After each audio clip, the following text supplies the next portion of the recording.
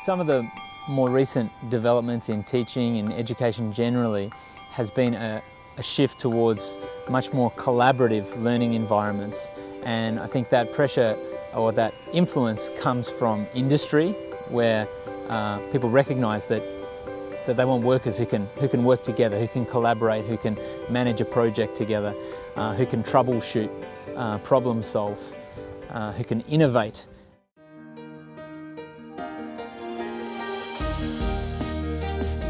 Because when students are motivated to learn, they produce the most amazing results. And that's one of the things I love about being a teacher. I use a web app called Nearpod, and that's one tool that really helps me involve students in the lesson. And in a sense, I'm not doing anything new there. I'm asking questions based on content that I've presented.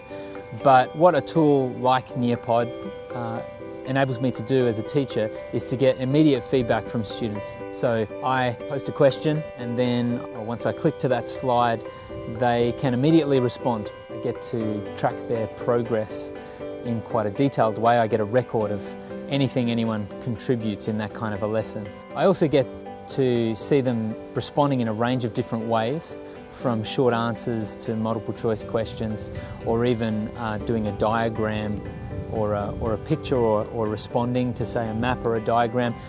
5 years ago, I might have photocopied something for them to read and they would respond in a written way. What the technology enables me to do is to get that response immediately and give them feedback immediately, and not only that, they get to see one another's responses. So it becomes a really fruitful learning environment, as well as a lot more fun. We have these tools available to us that we didn't previously have, which enable us to be more collaborative. Also, I think the internet generally has really raised the bar in terms of the standard students expect from us as teachers, because they're engaging with really slick, high quality presentations all the time. And so that raises the bar for us as teachers to engage them as well in a similar way to some of those technologies that they're engaging with outside of school.